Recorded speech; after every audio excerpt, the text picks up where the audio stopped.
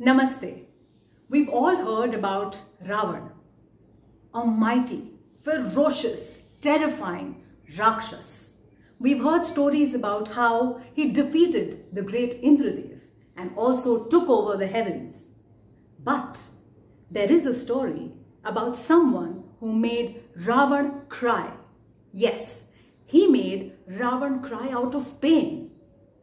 And this person wasn't Hanumanji or Sri Ram. Hanuman sure did make Ravan shake in his bones. And Sri Ram was definitely the one to defeat Ravan. But this story is about someone who made Ravan literally cry out of pain. So today we bring to you this beautiful story about the person who made Ravan cry and a beautiful stotra written by none other than Ravan himself. Adisi, where stories begin. After winning a war, King Dashagriv was on his way back to his hometown with his ministers. While on his way back on the Pushpak Viman, he decided to fly over the Kailash Parvat. Now once King Dashagriv along with his ministers reached the Kailash Parvat, for some reason the Pushpak Viman just couldn't go over the Kailash Parvat. It stopped. No matter what maneuvers he tried, the Pushpak Viman could not cross the Kailash Parvat. Now this left Dashagriv confused. He had to find out what was going on, and in order to do so, he lowered the Pushpak Viman and got off from it and landed on the mountain. He looked around, he walked a bit to find someone he could speak to in order to figure out what was going on, and soon enough he met Nandi, Mahadev Shiv's great devotee and vehicle. When he met Nandi, he asked Nandi what was going on, what was the reason because of which the Pushpak Viman could not fly over the Kailash Parvat. Nandi smiled and looked at Dashagriv. He said that this was the great Parvat, the abode of none other than the great Mahadev Shiv and Mata Parvati, that nobody could fly over the Kailash Parvat. Hearing this, King Dashagriv was enraged. He was absolutely furious. After all, he was the powerful Rakshas who managed to defeat Indradev. He had managed to conquer the heavens. He wasn't somebody to be taken lightly. He urged once again, and he said that I am Dashagriv, a powerful Rakshas.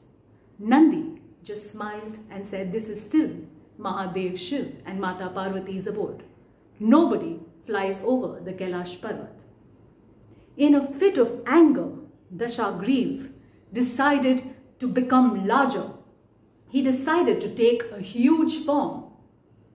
10 heads emerged and 20 arms. Dashagriv continued to become larger. Once he became a colossal size, he put all his strength and might and lowered all his 20 arms to lift the mountain from the floor. When he did this, he dug his hands under the mountain, and all his might and strength was used to pull the mountain up. He managed to do that, just a little bit. The moment the mountain moved a little, Mata Parvati realized that there was a little jitter. So she was concerned, and having been concerned, she looked at Mahadev Shiv, as though questioning him about what was going on. Mahadev Shiv simply smiled and asked Mata Parvati to wait. All Shivji did was raise his toe and place it on the ground. Just this action of his added so much weight to Kailash Parvat that in seconds thereafter, the entire Parvat fell down to the ground, crushing all of Dashagriv's arms. Can you imagine? 20 arms crushed under the weight of a mountain that now weighs 10 times its original weight. Dashagriv was in excruciating pain. He had no other option but to cry aloud out of pain. His cries were so loud that everyone across the world could hear him cry. He realized in moments that he was in this predicament because of his own actions. Dashagriv had now realized the might of Mahadev Shiv. He knew that the only way he could get out of this situation was to pray to Mahadev Shiv himself.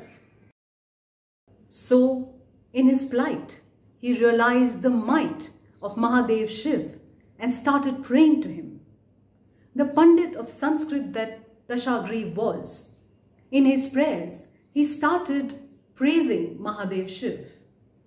And in doing so, he spent several years. These prayers is what is called Shiva Tandav Stotra. Years later, pleased with Dashagriv's prayers, Mahadev Shiv appeared before Dashagriv and offered him a boon, along with which he also offered Dashagriv a new name. Rav means to cry. Hence, the name that Mahadev Shiv gave Dashagriv was Ravan, because of the loud cry that he let out.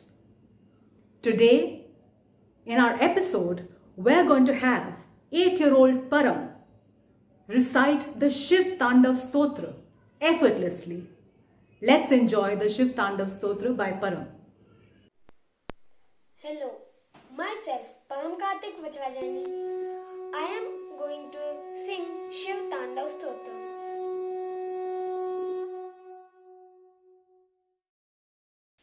जटाटवीकलज्जलप्रवाहपावितस्थले गलेवलम्ब्य लम्बितां भुजङ्गतुङ्गमालिकां डमड्डमड्डमड्डमड् निनादवड्डमर्वयं चकार चण्डताण्डवं तनोतु न शिव शिवम् जटाकटाः सम्भ्रमभ्रमन्निलिम्पनिर्जरी विलोलविच्चिवल्लरी विराजमानमूर्धनीतगद्दगद्दगज्जवल्ललाटपट्टपावके किशोरचन्द्रशेखरे रतिप्रतिक्षणं ममम् धराधरेन्द्र नंदिनी विलास बंधु बंधुरस्फुरद्विगंत संतति प्रमोदमान मानसे कृपा कटाक्ष धोरणी निरुद्ध तोतरापदि क्वचित् दिगंबरे मनो विनोद में तु वस्तूनि जटाभुजंग पिंगल स्फुरत् फणामणि प्रभा कदम्ब कुंकुमध्र प्रलिप्त दिग्वधूमुखे मदान्ध सिंधुर स्फुरत् त्वगुत्तरीय मेदुरे मनो विनोदमद्भुतं बिम्बतु भूतभर्तरि सहस्रलोचन प्रभृत्य शेषलेख Shekhar Prasoon दूलधोरणे विदुसराङ्गपीठभु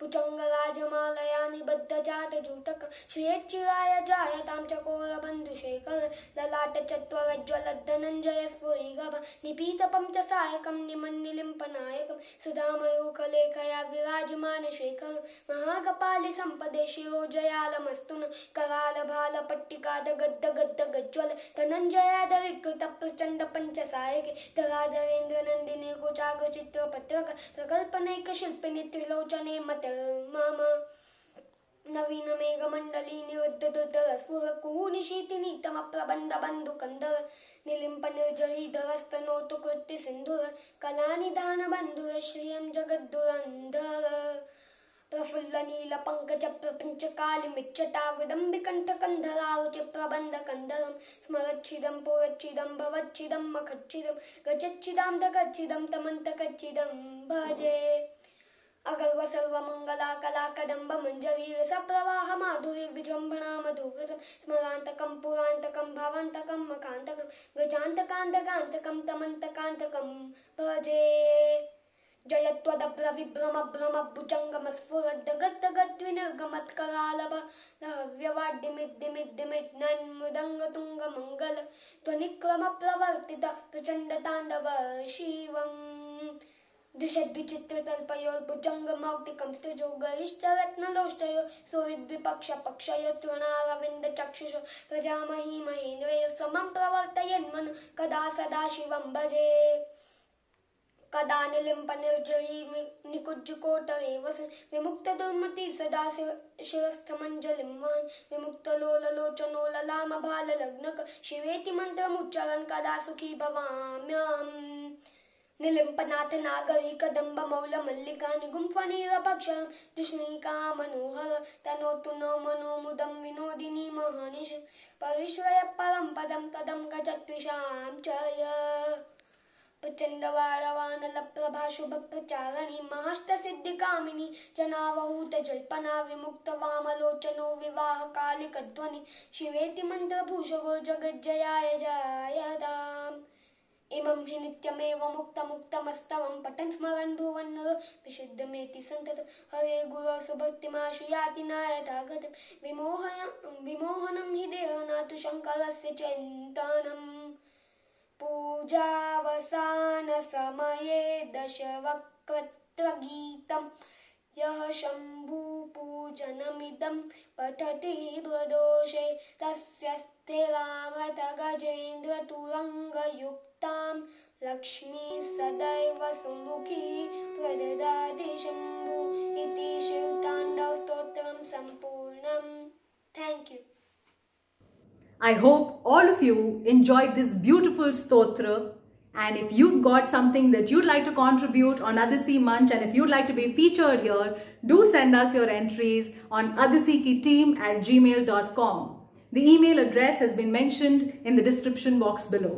With that, we end today's episode and see you next Friday with yet another mesmerizing performance.